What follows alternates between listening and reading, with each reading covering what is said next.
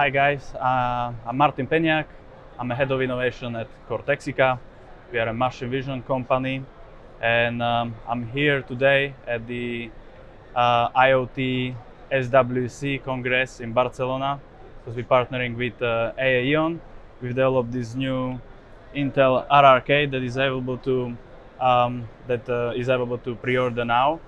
Yeah, and we've developed this product that now features the latest processor from Intel, which is the Myriad X. We are the only company here at this Congress that's got a working demo, so I'm really proud of that.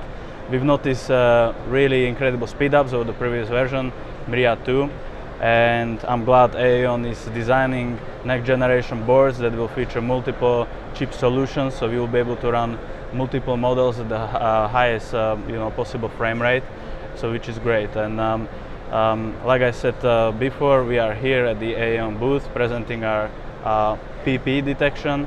PPE stands for personal protective equipment.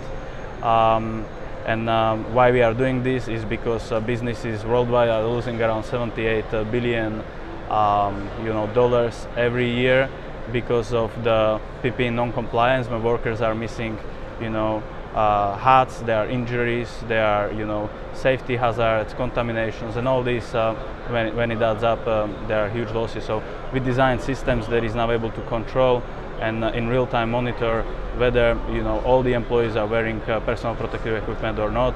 There are vast numbers of applications that we can use. We've done previously some work for pharmaceutical companies, so it doesn't have to be just the helmet and high visibility jacket. It can be multiple other things. It can be boots, overalls, gloves, transparent glasses, hairnet, bear nets, lots of other use cases. So I can give you now a quick example of this solution working. What you see here on the screen, it's our RRK, Intel RRK, done in collaboration with AAEON, and it's basically looking if I'm wearing the helmet and the high visibility jacket. If I'm missing anything, I kind of appear in red color.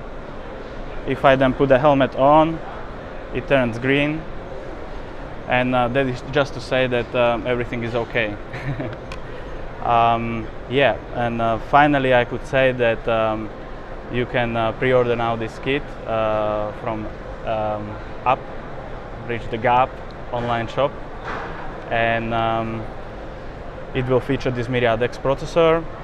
It will run 4 models, so one of the models will be for the detection of the PPE, another model will be for the detection of the faces, another model will be able to detect persons, and the final one will be able to detect human body parts.